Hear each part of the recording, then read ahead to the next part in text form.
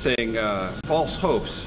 Dr. King standing on the steps of Lincoln Memorial looking out over the magnificent crowd, the reflecting pool, the Washington Monument. Sorry guys, false hope.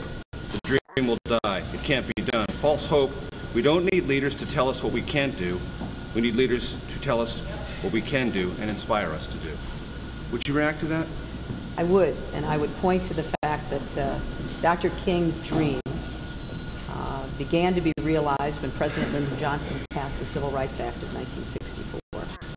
When he was able to get through Congress, something that President Kennedy was hopeful to do, President before had not even tried, but it took a president to get it done.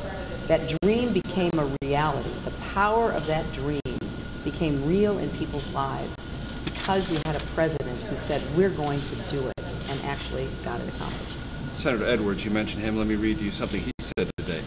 You can't take lobbyist money, drug companies' money, insurance money, and defense